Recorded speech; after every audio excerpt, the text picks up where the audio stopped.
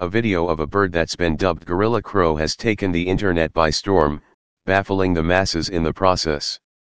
Kita Simpson tweeted a video of a large-billed crow striking an unusual pose at a mall in Japan last week. The crow's pose looks uncannily like one an ape would strike.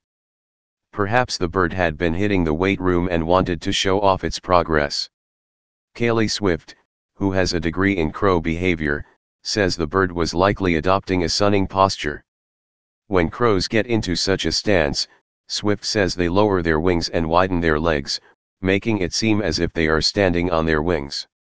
David Slager, a scientist at the University of Washington, says the bird could have been emaciated. The keel looks highly pronounced here, which could indicate loss of breast muscle. Tired or hungry birds also often droop their wings down like this, he said on a tweet.